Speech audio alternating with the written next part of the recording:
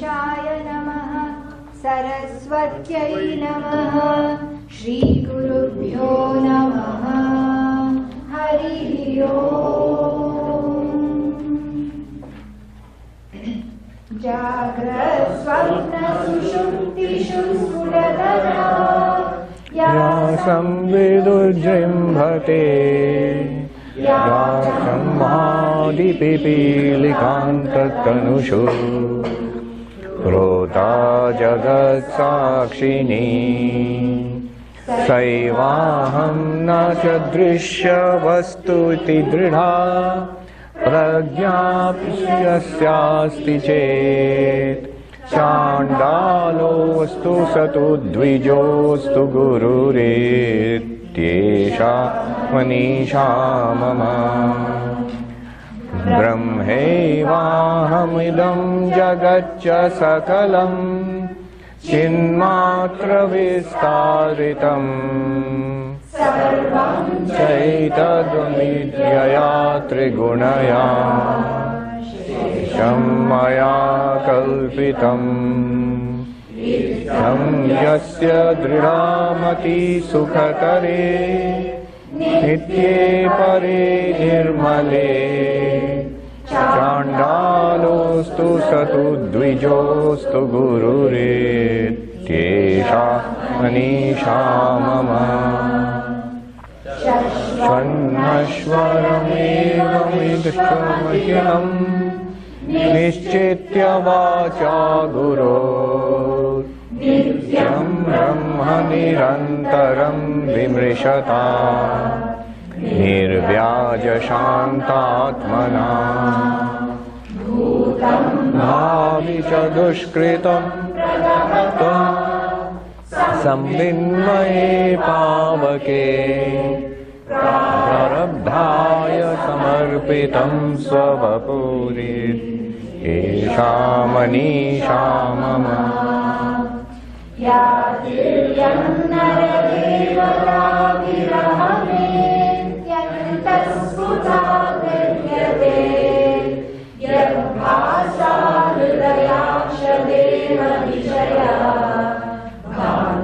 स्वतो चेतनाः तां वासयतीनामण्डलमिमां स्फूर्तिं सदा भावयन् योगी निर्वृतमानसो हि गुरुरेषा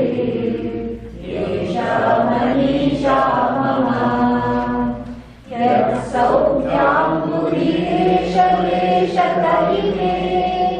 शक्रादयो निर्वृता यच्चित्ते नितरां प्रशान्तकलने लब्ध्वा मुनिर्निवृतः यस्मिन् नित्यसुखाम्बुधौ कलिकली ब्रह्मैव न ब्रह्मवेत् यः कश्चित् स सुरेन्द्रवन्दितपदो मनीषा मम इति श्रीमच्छङ्कर भगवतः कृतौ मनीषा पञ्चकं सम्पूर्णम् ॐ सर्वं श्रीकृष्णार्पणमस्तु हरिः ॐ तत्सत्।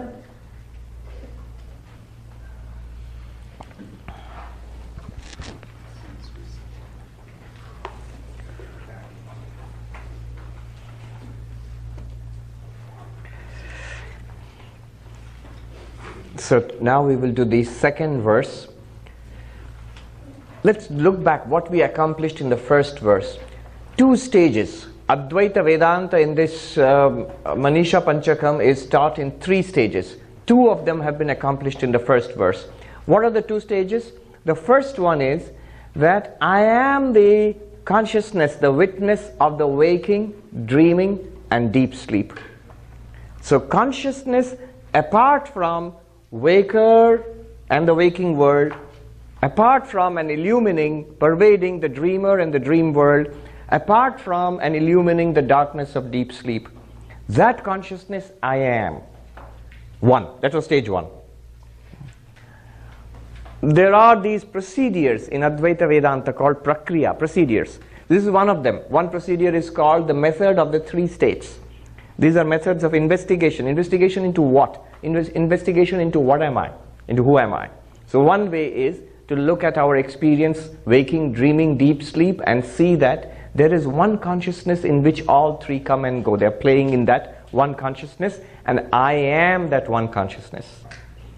That is stage one. There are other procedures like this. For example, seer and the seen. Drig Drishya. I am the experiencer, the seer. By seer I mean hear, smell, taste, touch. I am the subject, experiencing subject. And whatever I experience, whatever I can label as, this is an object. And I am separate from the object. I am never the object, ever the subject, never the seen, drishya, ever the seer. Na drishya vastu iti. We saw in the third line of this first verse. I am never an object, never a thing. But I am the experiencer of the thing. And obviously the body is experienced as a thing. And so on. So drig drishya viveka, the discernment of the seer and the seen, this is another procedure, prakriya. It comes to the same conclusion, that I am the witness consciousness.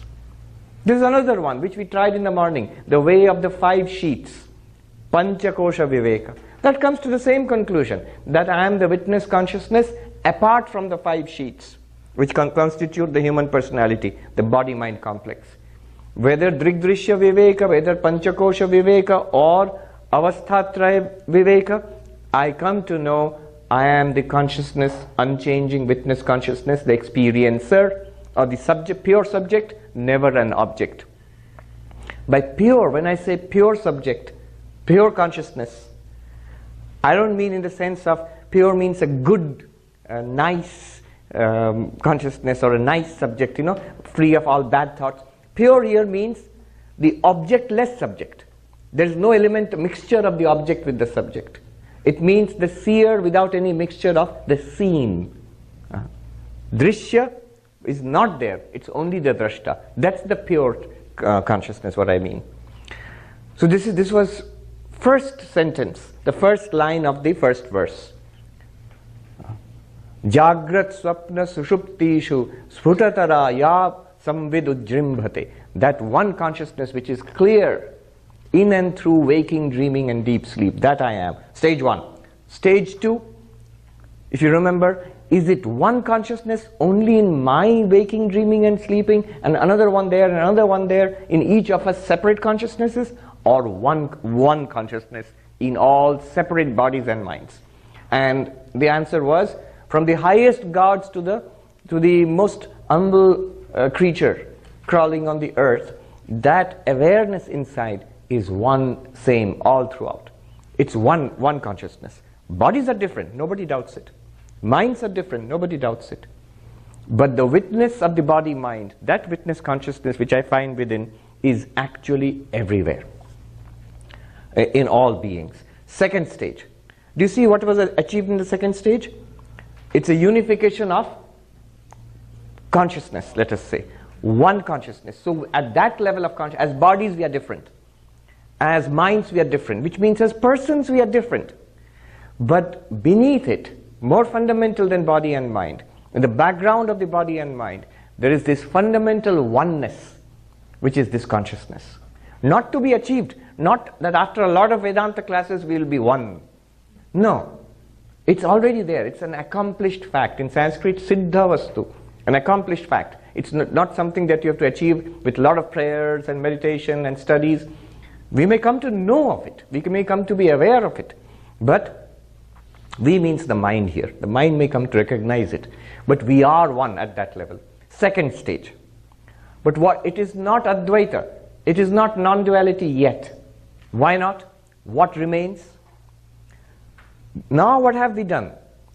At the second stage, the second line of the first verse, we see that we are one consciousness in all bodies and minds. But the moment you say all bodies and minds, the question still remains. What are these bodies and minds? What is this vast world universe spread out before consciousness? Maybe I'm one consciousness in all beings, fine. But then that doesn't explain. the multiplicity, this enormously rich universe spread out. And clearly it is different from me. We just did that. I am not the body, I am not the mind, I am the witness of the body. I am not the waking world, not the dream world, not the deep sleep darkness. I am the one separate witness of everything. We've done that. So basically we have separated ourselves from the universe. All that, in our state of ignorance we do that. Only the difference, the borderline of separation, the margin of separation is at this body. Up to this body, I am. Beyond this body is the universe, which includes all of you. That's how we think, right? Usually. What has Vedanta done? What it has done is, it has pushed the body and even the mind out into the universe. I am the witness consciousness. Are you with me? Yes. I am the witness consciousness, and what I earlier thought was I, which I included within the definition of I, has now been pushed out into this. This universe, correct? This body, this mind, this personality, this. So I am the witness. But that still means there is two. Why two? There is plurality. I am the witness, and apart from me all of this is here. That is not non-duality. Non-duality would mean one reality, apart from which no second exists. Here definitely a second exists. The moment you say I am not the body, not the mind, I am the witness, then the body and mind become a second to you, an other to you. So we have not yet accomplished non-duality. Why did we do this? We will accomplish non-duality now in the second verse. Why did we do this? Because unless we identify, unless we recognize the reality within us, that consciousness, from there we can have non-duality. You cannot have non-duality at the level of the body, because level of the body there's so much difference. The level of the mind there's so much difference. But when you come to this consciousness, from there now we will proceed to accomplish this non-duality. What does the second verse say at the beginning? It says, Brahmaivahamidam jagatcha sakalam chinmatra vistaritam. I am Brahman, and this entire universe, idam jagatcha sakalam, this entire universe, chinmatra vistaritam, is an expansion, is a play, is a projection. Vistaritam here means the projection of you, Brahman, your consciousness. You, the consciousness, you alone are appearing as the world, as the body, as the mind. See, here is an interesting thing to know about Advaita Vedanta, a key to the secret of Advaita Vedanta. Have you noticed? Advaita Vedanta seems to be saying two contradictory things at the same time. First you say, I am not the body, I am not the mind, I am the witness consciousness, Chidananda Rupa Shivoham, one. And then almost in the very breath you seem to say, I am Brahman, everything. How can you say I am not this, not this? The next moment you say I am everything. How is that possible? So always remember, Advaita Vedanta is understood, accomplished, realized in two steps. Last year when I came to Hollywood, I gave a talk. 2 steps to the not to. Not to Advaita. Advaita means not to, non-dual. So 2 steps to the not to. What are the 2 steps? First, neti neti, not this, not this. By the process of the 3 states, waking, dreaming, deep sleep, avasthatraya viveka, or by the process of drigdrishya viveka, or by the process of the 5 sheets, pancha kosha viveka, by any process. Find out that you are this unchanging witness consciousness. Step 1. But this is not non-duality. This is what the Sankhya philosophers, the Yoga philosophers, they have come to this step already. So this is one step. So next step is, whatever you said was not this, now reduce it back into what you found yourself to be. You see that I alone am all of this. If you say that, you could have said it at the beginning. Just say, if you're going to say I alone am all of this, it wouldn't have worked. It wouldn't have worked. If you say I am all of this, but by I mean I have no doubt that I am this body. Now to next say that I am all of this makes no sense. How is the body all of this? Very clearly, just a millimeter away from the body is the clothes, which I am not. So, and forget about rest of the world.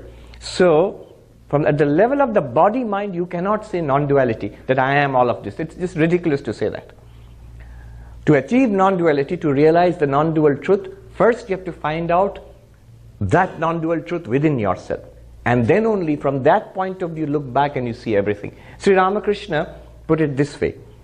When you enter a house and you climb up to the roof, you leave the door behind, the first floor behind, the second floor and third floor, and finally come to the roof. And then you see, leaving it behind, neti, neti, not this, not this, not this. Then you see what the roof is made of. The same cement and concrete and the bricks. When you look back, what you left behind, the stairs and the first floor and second floor and the up down to the door and the basement, they are all made of the same thing.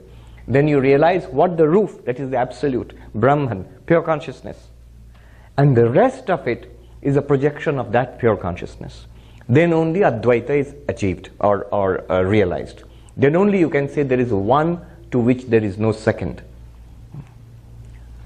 When Advaita Vedanta is taught as Brahma Satyam Jagat Mithya, Brahman alone is real, the world is false. Why is the world false? What's the point of saying the world is false? When it is false, then it's not a second reality apart from Brahman. If there is the desert and the water, which looks like water in an oasis, you realize it's a mirage.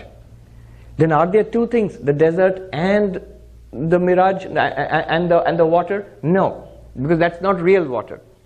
When you mistake a snake, a rope for a snake, are there two things or one? After the mistake is corrected, there's only one thing, the rope. You don't say there are two things. There's one rope and one real rope and one false snake. You can't count the false with the real. So there is only the real rope. The false snake is nothing other than the real rope, mistaken to be separate. Similarly, when we saying that Brahman is real and the world is false, what it means is Brahman alone is appearing as a separate world. The non-separateness, non-duality of Brahman becomes established. You see, it all boils down to the question of the relationship of consciousness to its objects. There are four possible options. What are we talking about? Consciousness and the objects. What do you mean by object? What we discussed in the morning today? Whatever you see here in this world, whatever you're seeing up to the body and the mind, they're all objects. Objects to what? To you, the consciousness. So now, in the first verse, we established the separation of the two. Now I'm asking a question. There are apparently two things. You, consciousness, and what you are aware of, what we labeled as this world, this person, this body, this mind, this thought, this Vedanta, this. Now I'm asking, what is the relationship between you, the consciousness, and this object, this universe? What's the relationship? Four possible answers. There may be more, but broadly speaking, one answer is that object is fundamental and consciousness emerges from the object. This is one possibility. The object, material universe, is fundamental and consciousness emerges from the object. Which point of view is this? This is the scientific point of view, the materialist point of view, the reductionist point of view. This is the ancient materialist, Charvaka. And the modern scientist has not gone, in principle has not gone one step further than the ancient materialist. In detail, of course, in knowledge and power, of course. What is the story here? The story here goes something like this. Near the ashram in New York, there is the Museum of Natural History. So if you go in there, there is a big show, a 3D show about the evolution of the universe and all. And Neil deGrasse Tyson, in his baritone voice, you will hear this story. The story goes like this, that there was this Big Bang billions of years ago, and what we today know as matter and energy and time and space all emerged from there.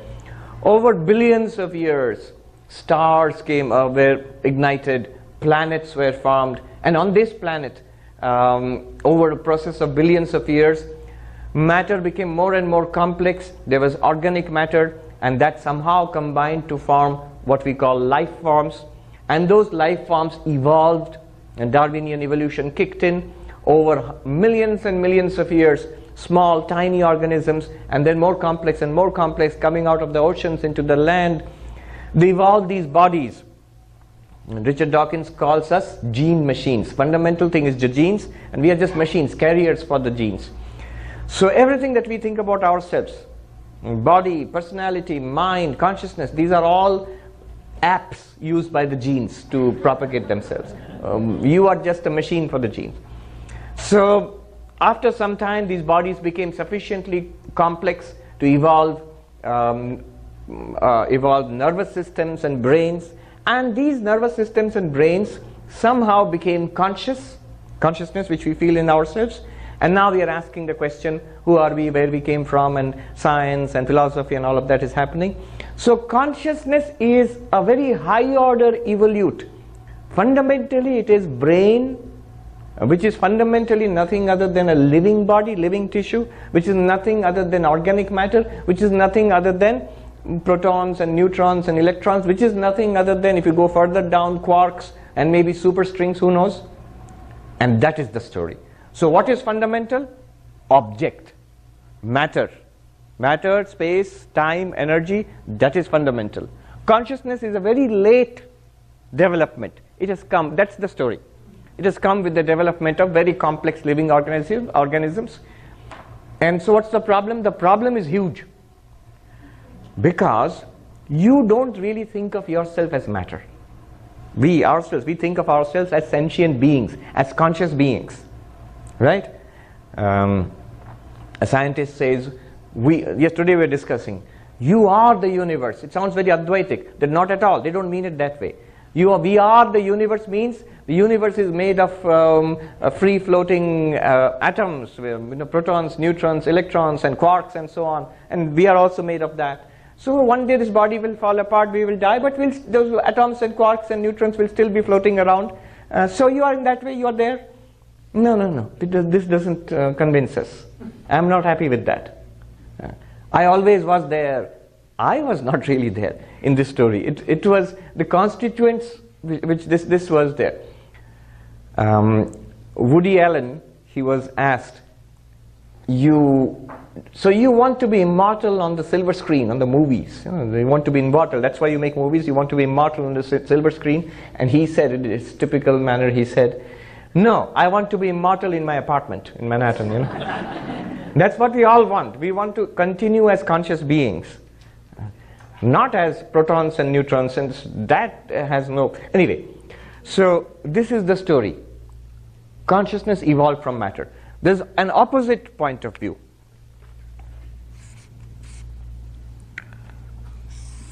Object or matter evolved from consciousness. Consciousness is fundamental, and this material universe has come from consciousness somehow. Who says this? All religions, all theistic religions, just a philosophical way of saying God created the universe. You see, no religion which believes in God will say that my God is a non-conscious God, is unconscious, is a zombie. No. Every religion believes that the creator God is a conscious God, capable of thought and intelligence and all of that. So this is the theist religion, theist religion.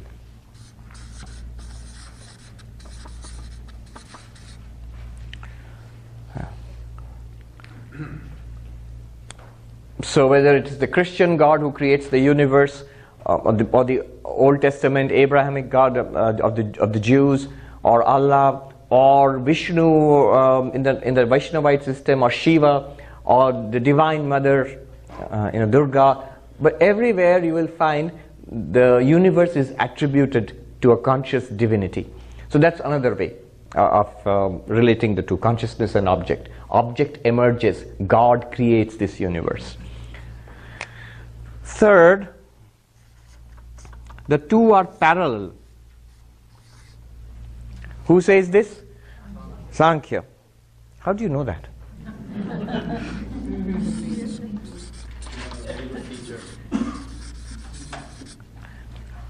You say that we have seen the YouTube video. That's the problem. Everybody knows everything now. And unfortunately, I don't have new things to say. Whatever I have to say was discovered 5,000 years ago. So now I'm in a fix. I asked a professor. He's a professor he's an expert in Chinese studies. He's an Indian expert in Chinese studies. He's a top expert in Chinese studies in Oxford University. In fact, the Oxford very short introduction to China was written by him, Rana Mitter. So somehow I happened to meet him, and I was saying that this is the problem.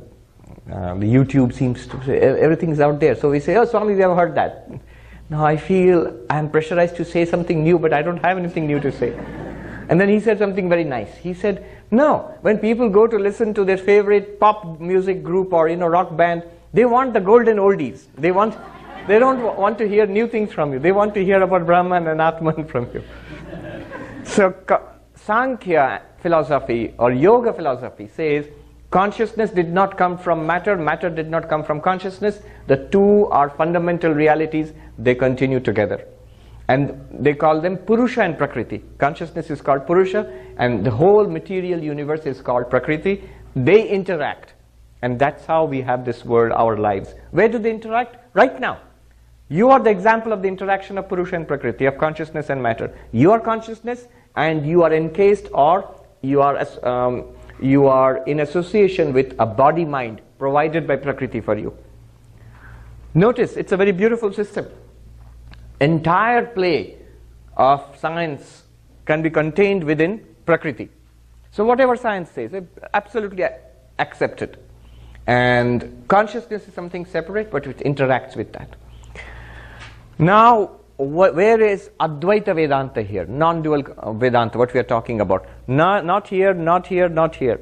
You might say non-dual Vedanta says object was produced by consciousness. We just read Chinmatra Vistaritam. We just read consciousness alone. But Vistaritam here means projects. Consciousness does not actually create matter. Consciousness does not actually give rise to a separate reality called matter, like God creating the universe. No. Just as the rope does not actually create a snake. It's an illusion because of our error. Just as the desert, when there's a mirage, it doesn't actually create water. It looks like that. So consciousness itself appears as this universe. So we can sort of put it this way. The fourth option would be the Advaitic option, where consciousness sort of appears as the object. The object, I put it in a dotted form, Advaita. And consciousness appears as the object. Consciousness real, object is an appearance. There are not two. See, when you are saying God created the universe in dualistic religion, there are actually two things. There is a creator and the created. In Sankhya, there is the separation between consciousness and object. In materialism, there's definitely a separation. In materialism, actually, there's no separation in the sense that it is the object alone which ultimately appears as consciousness in some complex bodies and minds. In Advaita, it is like materialism, but just the opposite. Just the opposite. Instead of matter finally appearing as consciousness, here it is consciousness which appears as matter. Just the reverse. Swami Vivekananda says, I am a materialist of a sort. He says, tongue in cheek, And what he means is that instead of saying matter is fundamental, I say that consciousness is fundamental. And consciousness alone appears as what we call the material universe. You see, right now, one of the major problems is this relationship between consciousness and matter. Since this is the prevailing worldview, science has to answer the question, how consciousness comes from matter. Science has to answer the question. And you'd be surprised to know that it is a huge, huge problem. We should be able to solve this problem. If you're saying the brain produces consciousness, that's the That's the prevailing wisdom. But how does matter produce perceptions, thoughts, feelings, subjective first-person experiences? This is the so-called hard problem of consciousness. So I'm glad I'm teaching Advaita Vedanta at this time, when this is being asked in the proper way by consciousness studies experts all over the world. David Chalmers, who is in New York, NYU, is the head of the mind-brain consciousness unit there. He's a philosopher. He has coined this term, the hard problem of consciousness. Basically, the question is, how can a physical entity like this, or this lectern, or this pen, the brain is also a physical entity. Nervous system, brain, it's a physical, living physical entity. How can it have an internal aspect? What does it feel like to be inside? You know, sight, sound, taste. When you're tasting coffee, there's a particular flavor which you experience. There's a warmth and there's a flavor which you experience. There's a satisfaction, there's a reaction to it. All of these are experienced quite apart from the actual chemical things which are going on. When the coffee touches your tongue and the neurons are firing in the brain, that's the physical component of it. But you inside, you are not feeling neurons flashing or sparking. When you drink coffee, you don't feel a little burst of electricity. No, you feel warmth and taste and flavor and alertness, none of which are captured by those bursts of electricity. They are somehow associated. Clearly they are associated. But how? And why? You would be surprised to know there is no explanation for this. I've been attending some of the talks, so David Chalmers sort of knows me as the guy in orange. In fact, in one of it's there in YouTube, you can't see me. David Chalmers is speaking, he's conducting a seminar in NYU on the hard problem of consciousness. And Q&A, he's conducting the Q&A, and he says, okay, the guy in orange. And then you can hear me speaking. That was me, but they don't show me on the camera. And even recently, so what does David Chalmers think of Sankhya or Advaita? I'm glad to tell you, just last year in NYU, there was, in the philosophy department, there was a seminar, a colloquium, the hard problem of consciousness and Advaita Vedanta. Advaita Vedanta perspective on the hard problem of consciousness. Young professor from Australia, Miri Albahari, she is working on Vedanta and Buddhism, and she's written a number of very nice papers. So she is saying that exactly what we are talking about, that the solution lies in the Advaita Vedanta perspective of consciousness. So, and there is one more person. Oh, in that seminar, I remember, it was, I went to attend that seminar, and there were a few from the Vedanta Society who tagged along also. So we attended it, and it's a small group, maybe about 20 people. But some of the top philosophers in the world, if you Google right now, top 10 philosophers now, living. If you just say top 10 philosophers, it will say Plato and Aristotle and Socrates. But living now, in that list, 3 or 4 of them were in that room.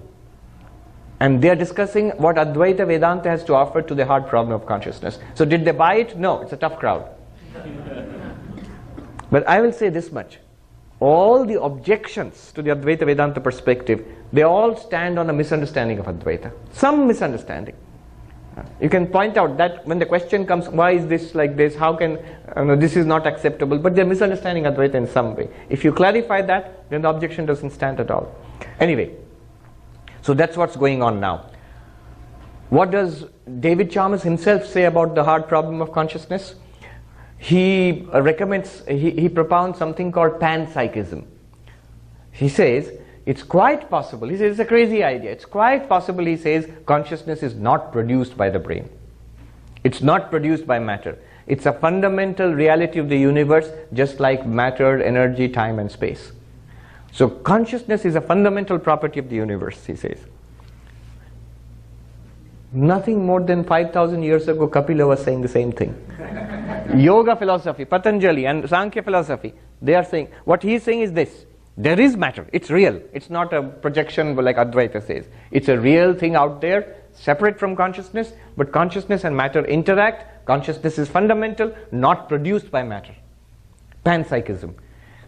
And it's led to tremendous controversy. Many scientists do not agree, most of them, because it's impossible. It doesn't fit in the paradigm. Because you see, the scientific paradigm is they have taken this to be real already. They have assumed this to be real. Matter is assumed without question to be the only reality. So everything else, life must be a product of matter. Mind must be a product of matter. Consciousness must be a product of matter.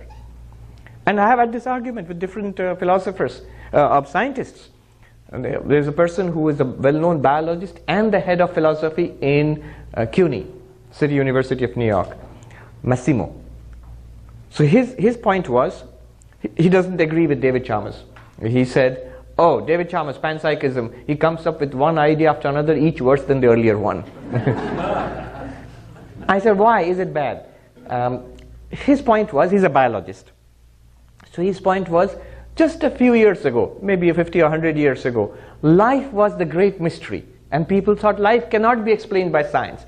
But now we understand, life is explained to down to almost the molecular level. Is explained by science. So right now, consciousness seems to be the great mystery. It cannot be explained by brain processes. He says, give us time, 30, 40, 50 years, and we will be able to explain consciousness satisfactorily in terms of the brain and nervous system. Consciousness, he says, is something that goes on in living tissue. How? We don't know. He says, we are honest. We have no idea how it's happening right now, but we will be able to do it. Just like we have explained life, we will be able to explain consciousness. This is called promissory materialism. Yes, it's a term. If you Google it, you will find it. Promissory materialism is, I will explain it, just give me time. 30, 40 years, 50 years, 100 years. No. It cannot be done. Why not? From a Vedantic perspective, we know enough right now, after doing the first verse, you can say what is wrong with this approach. If you say, life was a mystery, now I explain life in terms of molecules, chemistry, I can explain life in terms of biochemistry. So consciousness is a mystery, I can also explain later on, sometime it will come when I can explain consciousness in terms of brain activities. Why is this wrong? There's a big fundamental problem there. It's not a thing. Right, it's exactly, who said the subject, it's not a thing, right, correct. This is a simple thing that they are not seeing. You know what is the problem with that answer? The problem is this. Vedanta will say, when you say, put this question to a Vedantin, to Shankara or somebody, immediately they will reply, or the Chandala. Chandala might do a better job of confronting Massimo. He will say immediately, prana, life, is an object or not? Did we not do that? This breathing is just one aspect of prana. Every other physiological aspect, circulation of blood, the production of hormones, enzymes, digestion, every other, including neuronal activity, all of them are activities of prana. Are they objects or not? Yes. The breathing you can see like this. With finer instruments, medical instruments, even the more subtler activities in the body, they also become presented to your consciousness. So all of the activities of prana is an object. And what you have done, O scientist, is you have explained an object in terms of other objects. You have explained life forces, prana, in terms of other objects called organic processes in the body. But consciousness is not an object. Now you are saying that I will explain consciousness in terms of an object called neuronal activities in the brain. That's an object. No, you're making a category mistake. You're making a jump. David Chalmers humorously says, in an interview, he says that if you spend long enough on the hard problem of consciousness, you will either become a panpsychist or you will go into administration. You'll give up and become an administrator. Go into administration. There is another philosopher, Galen Strawson.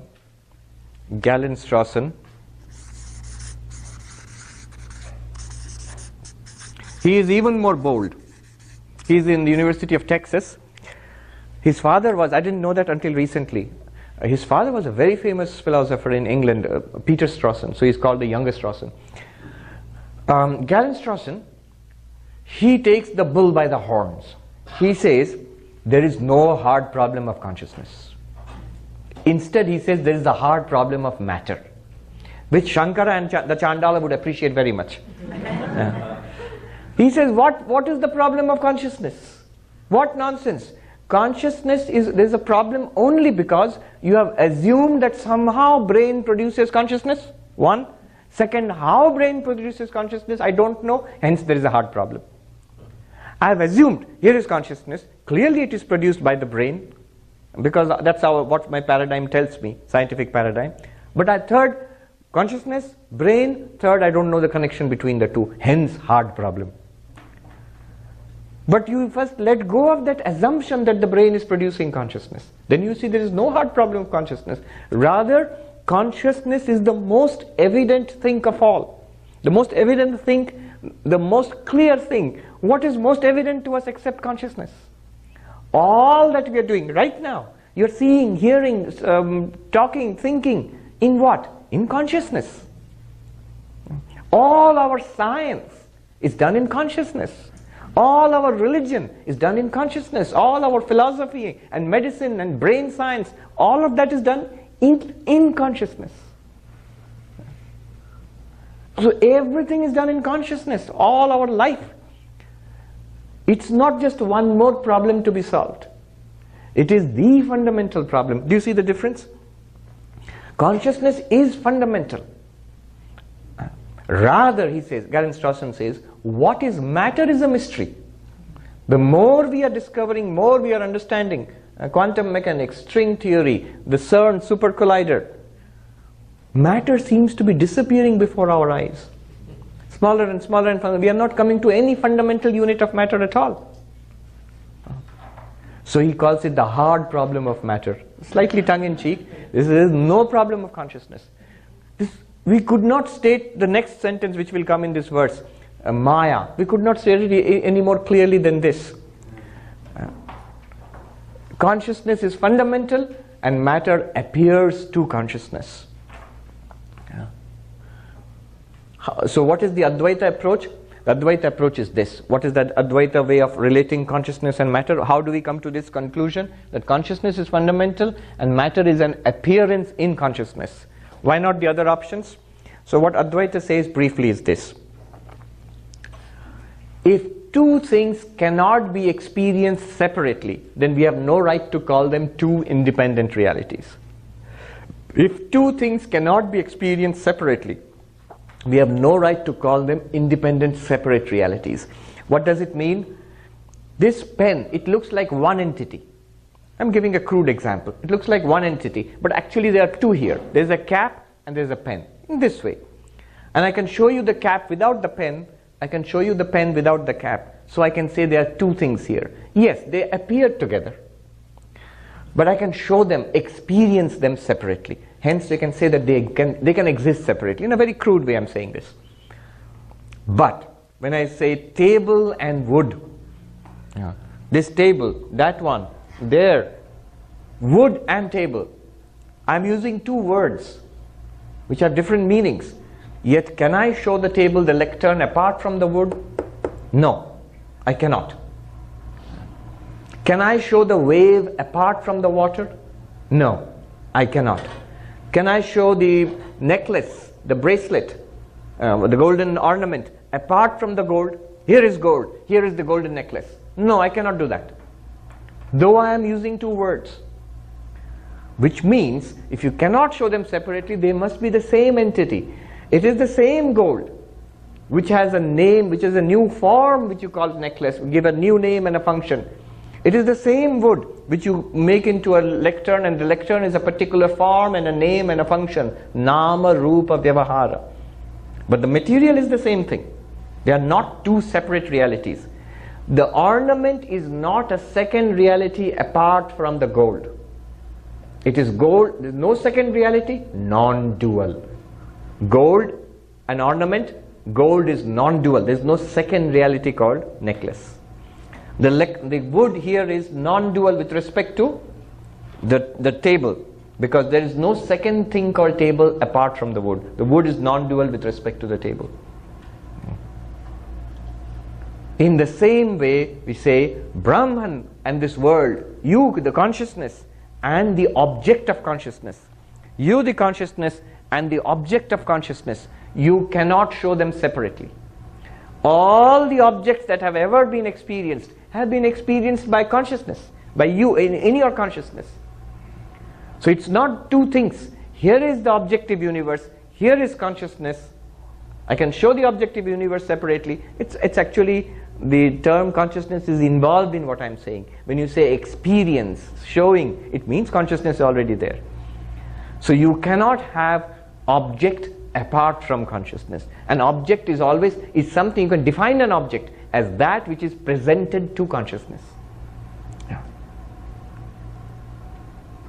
In more philosophical language, if two things cannot be, one thing cannot be experienced apart from another thing, then that thing which cannot be experienced apart from the first thing, that thing must be an effect and the first thing must be a cause.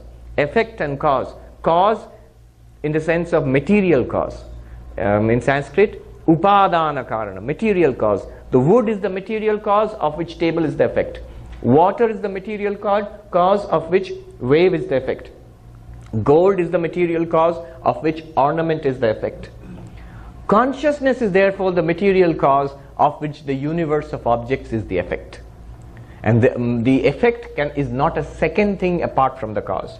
Just as the ornament is not a second thing apart from the gold, the wave is not a second thing apart from the water. Another way of understanding this is, if you count, if you go to the ocean and count the waves, if you ask how many waves are there, you say it's difficult to calculate, but let's say 1,000 waves. Count 1, 2, 3, 4, 5, 6, 7, 1,000 maybe. And if you count water, 1,000, will you say 1,001 things, 1,000 waves and plus one more water? No, the moment you count water, you cannot count the waves separately because they are all water. You can't double count. Then it becomes all is water. If I say count water, then you say, oh, there is only one thing, water. And then the waves, they are non-dual. The water is non-dual. There is no second thing called a wave apart from the water. Let me repeat. There is no second thing called a wave apart from the water. The water is non-dual with respect to the waves. Let there be 10,000 waves. They are all appearances of one water. Let there be 1,000 different pieces of jewelry in Tiffany's. But they are all appearances of one gold. The gold, the jewelry is non-dual with respect to the gold. The gold is non-dual with respect to the ornaments. Similarly, consciousness is non-dual with respect to its objects, because those objects cannot be presented or experienced in the absence of consciousness. You cannot count. If I ask how many entities are there in this room, you will count. There are 75 or 76 human beings, and there are so many tables and chairs and lights. You can give a whole list of many, many things and say how many entities are there apart from your consciousness. You can't count. You can't count because it has to be somehow brought into your awareness for you to count it at all. Apart from consciousness, a very powerful example is a dream example. In your dream, there are so many entities, so many people, so many things happening. And you are yourself there, your own body is there, you can see it. But when you wake up, then all the people, all the animals, all the entities, they are all nothing apart from you, the dreamer's mind. If I say count the entities in a dream, you can do a census and count so many things. But if I say from your perspective as the dreamer, how many things were there? All of it was nothing but my mind. You can't count mind plus a human being, an animal, and a park, and a star. No, they're all projections of my mind.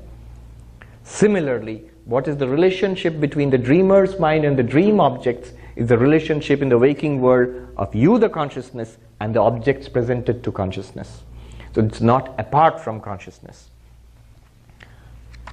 Consciousness real, objects appearance. Brahma Satyam, Jagat Mithya. Brahman is real, and the world of objects is an appearance. Appearance of what? Of Brahman. So that's what it means. Brahmaivaham idam jagatya sakalam chinmatra vistaritam. I am Brahman. So this is the second Mahavakya. Remember the great sentence, I am Brahman? The second verse is based on this great sentence, I am Brahman. And then the entire world of objects, it's actually not separate from me. I alone appear as all these objects, just as I, the dreamer, in my dreams appear as all the objects in the dreams. So everything here, the body, the mind, and all these people, and all the objects that are in front of me, they are all projections of me, the consciousness, of I, the consciousness. How does this happen, if you ask? The answer is Maya. Sarvam chaitad avidyaya trigunaya ashesham maya kalpitam. So the Maya is introduced here. I'm not going to dilate on that.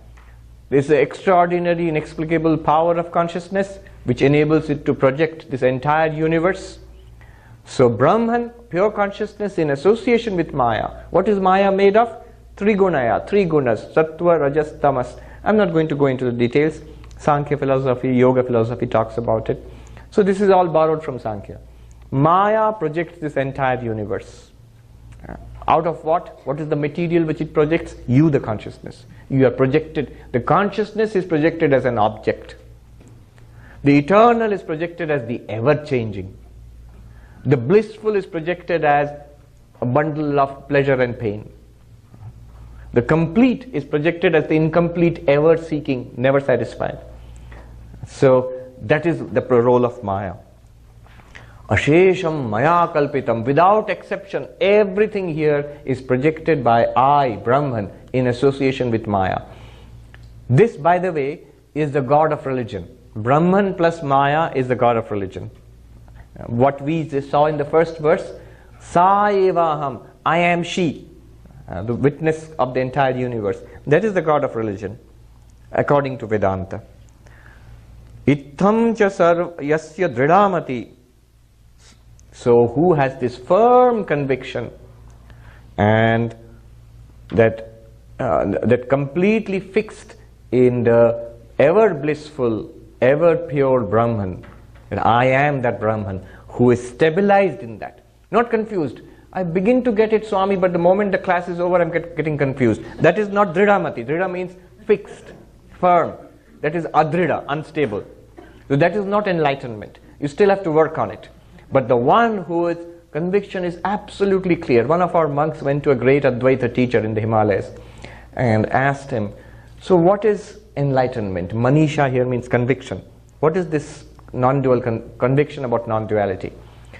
And this teacher told him, right now that you are this Swami, you are a man, this is not the product of thinking, understanding, it's an unquestioned acceptance. The day you have this much or even more unquestioned conviction that I am the witness consciousness, I am the one consciousness, the underlying reality of this universe, I am Brahman, then you are enlightened. That much clarity, unshakable, beyond question. Like the sun shining there doesn't require any argument. Look up, see, don't look at it directly. So one whose understanding is fixed here, dridhamati sukhatare nitye pare nirmale, let that person be a chandala or a noble Brahmin, that person is my guru. This is my conviction. Now the third verse is based on, very loosely based on tattvamasi, that thou art.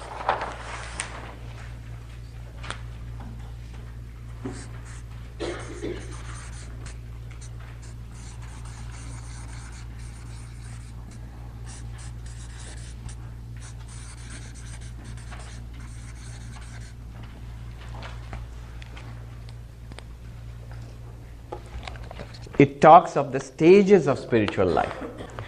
See, what are the stages of spiritual life? Very, very briefly, those are not mentioned here. Yeah. It talks of the stages of spiritual life. Let's put it this way. 4 stages. I'm writing them down, the original Sanskrit words. These are from Vichar Sagara. Pamara, Vishayi, I'll explain. Sadhaka and Siddha. Siddha is the perfected one. Sadhaka is the spiritual seeker. Vishayi is the Vishayi literally means a worldly person, but it means not in a bad sense. It's a decent, the backbone of society, basically a decent person in the world today. Vishayi literally means the seeker of objects. Vishaya means object of consciousness, who wants. I want money and pleasure and success and fame and learning, all of that. A man of the world, but a good person. And the Pamara is a person who leads an instinctive, uncultured, Pamara literally means uncultured, crude, instinctive life. Now, what does this Pamara want?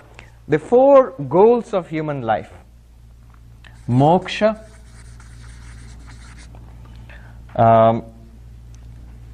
dharma, artha, kama. Kama means pleasure, sensuous pleasure. Artha means all sorts of worldly success, wealth and power and achievement and status. Literally it means wealth, artha. And dharma means morality, ethics, religion. So very briefly, there could be a person who just wants pleasure, who wants, say, to become rich and have a party, a blast all his life. Yeah. There could be such a person. There are many such people. But that kind of person, it leads to, ultimately, very soon it leads to trouble. And you know, I love that quote from Somerset Maugham, who says, if you single-mindedly chase pleasure, very soon you find nothing pleasing anymore. Little better than this person is, so this person, it could be, there's a whole range. Even a person who is, say, addicted to drugs, not even to wealth. If a person has no control over oneself, maybe alcoholic or addicted to drugs, that could be at the bottom of this scale of Pamara. There could be a little more, a person who is addicted to success and power and wealth and does not care for morality, just so that the police don't catch me or the IRS don't catch me. That's also part of the spectrum of Pamara. Little better than this, or much better than this, is the Vishayi, who also wants, by the way, pleasure and success in life, but on the basis of morality and ethics. This person thinks of himself or herself as a good person, as most of us do. We are good persons, we are decent persons, we are law-abiding. Not just because the police is going to catch us. It's because we think of ourselves as good and decent persons and to do the right thing. So most of society is made of such people. Otherwise society would collapse. So most people are good and decent persons, and they teach their children to be ethical and moral. So ethics and morality, they kick in at this level. Yes, you chase your goals of pleasure and success in the world, but on the basis of ethics and morality. What does this have to do with us? As we go further and further in this way of life, slowly one begins to see all those goals, pleasure, success, wealth, all of them are temporary. They come and go, and the satisfaction that they bring, that also comes and goes. There's a limit to it. We may think unquestionably, especially when a person is a teenager or a young person, if I get this kind of a job, I'll really, really be happy. If I get that degree, I'll really, really be happy. And I get that relationship, I really, really will be happy. Not somewhere deep inside we know that's not true, but it drives us to that. And then experience shows us that it is all transient, it is all limited. So he says, Shashvan Nashvarameva Vishwamakhilam, the entire universe, whatever it can produce, whatever it can provide, is transient, impermanent, anityam, momentary. Nashvaram means destructible. Shashvan, continuously destructible. Not that after some time it will become insipid.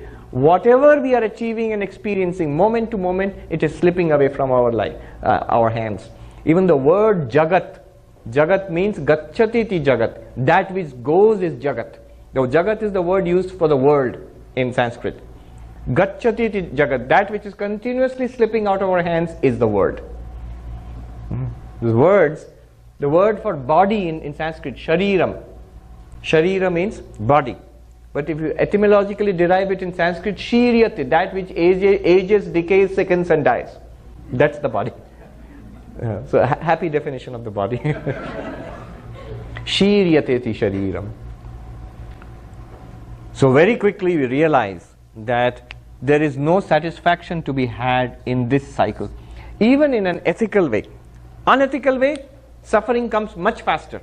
The blows, kicks and blows come much faster. Ethical way, it's a sustainable life. It can go on for this lifetime, lifetime after lifetime. Lead an ethical life, a moral life. You'll have a good life, this more or less. And after death, we go to heaven and have a nice time there. But it'll come back again.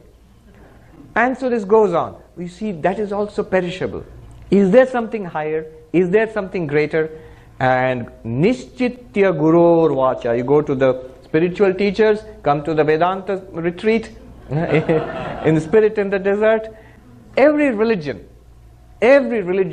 kicks in at that moment with the highest teaching. There is something beyond worldly achievements, even ethics and morality. There is the world of the spirit, of God, of soul, the immortal soul. And Advaita Vedanta says there is an ultimate reality, which, if you realize it, then it will truly, truly satisfy, fulfill you. True satisfaction is possible. Completely overcoming suffering is possible, but not in these ways.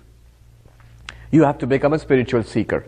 So the spiritual seeker now goes to the Guru, and by the Guru's teachings starts a course of spiritual practice.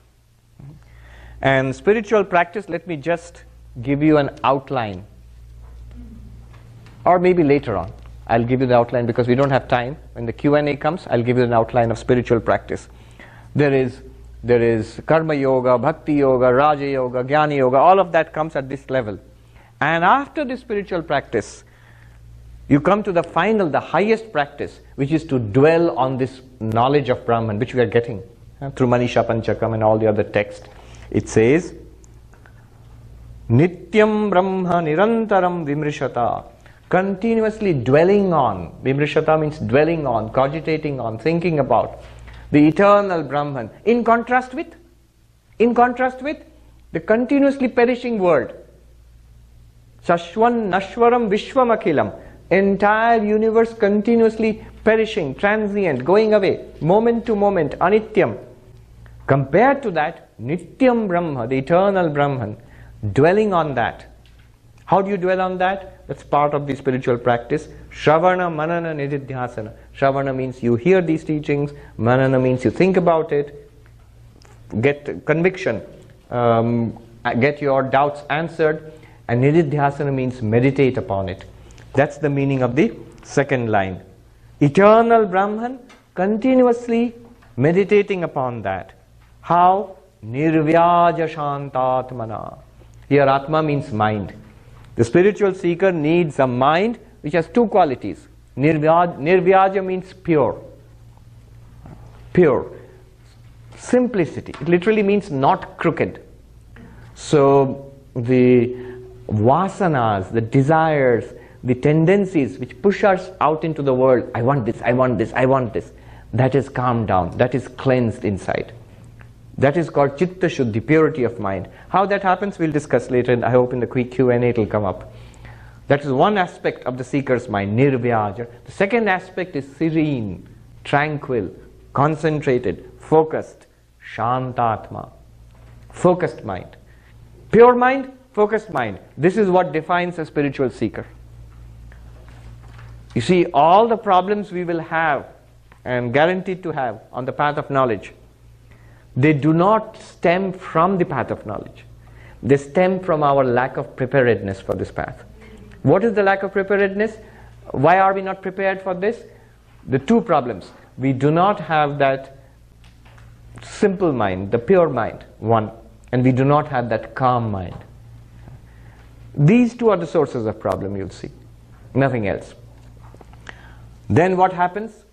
One realizes, I am Brahman, Aham Brahmasmi. And realizing that, then one becomes free of the law of karma. Quickly mention this and I'll bring it to an end. What is the law of karma? So he brings in so many things in this third verse. I'm doing it an injustice by rushing through it. The whole of spiritual life, basically he just indicates it in the third verse. Whole of spiritual life leading up to enlightenment. What is the law of karma?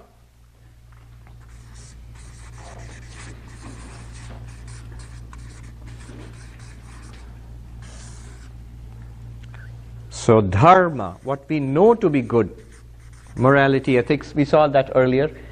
Follow that, that leads to, I'll give the English, punyam, merit. And that leads to sukham, happiness. Adharma, if one is consciously naughty, deliberately naughty, that leads to papam, sin or demerit. That leads to dukkham.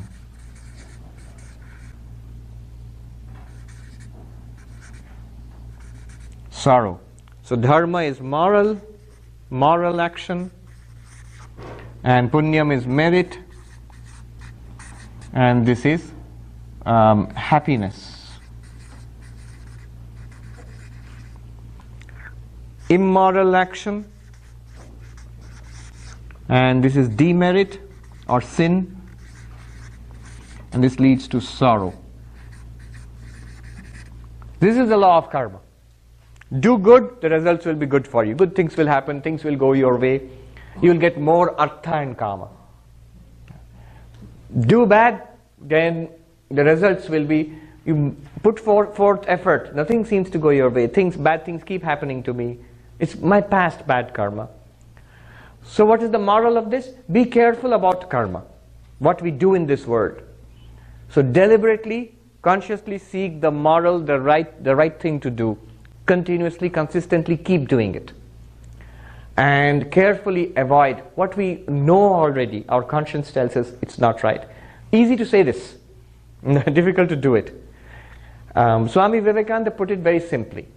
Good, good, bad, bad. Good, good, bad, bad. And none escape the law. But whosoever wears a form, body, mind, wears the chain too. The chain is law of karma. All that we have done in past lives has come here. And then he says, then what good is Vedanta? If this is, none escape the law.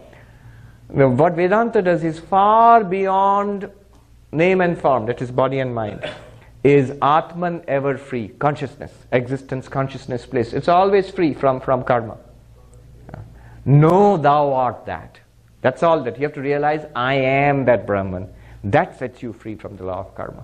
So how Shankaracharya puts it here is very beautiful. Once you realize, I am that Atman, bhutam bhavi cha dushkritam pradahata sangminmaye pavake. In this knowledge, the fire of knowledge, I am Brahman.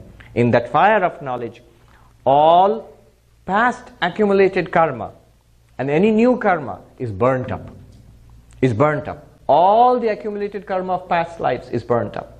But there is a portion of karma which has started giving results in this life, like an arrow in flight.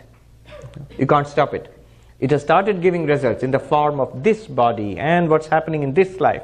That will continue until this body falls, until this body dies. So he says, prarabdhaya samarpitam swavapu. And this particular body, I give it unto the sway of past karma, the prarabdha karma, the particular part of karma which is activated and giving results now. That will continue until this body dies. This is how the enlightened one lives. Swami Vivekananda puts it very beautifully. Take no heed of how it lives or dies. Its task is done. Let karma float it down. Float what down? This body. Let karma float it down. That is Swami Vivekananda's words. Shankara's words are prarabdhaya samarpitam swavapu. Swavapu means this body, one's body, the enlightened person's body. Prarabdhaya, that portion of karma which has started giving results in this life. Samarpitam, let it float it down. I remain as the witness of the play of karma in this particular body. So that is the meaning of the third verse. Just this indication, nishchitya vacha guru, having determined from the words of the Guru. That's what indicates. What are the words of the Guru? The Guru teaches ultimately many things, but ultimately the Guru's instruction is that thou art, Tattvamasi. So that's why he's saying that Tattvamasi is the Mahavakya for this third verse. Alright. I'm sure you have lots of things for the basket. Om Shanti Shanti Shanti Hari Om Tat Sat Shri Ram Krishna Arpanamastu.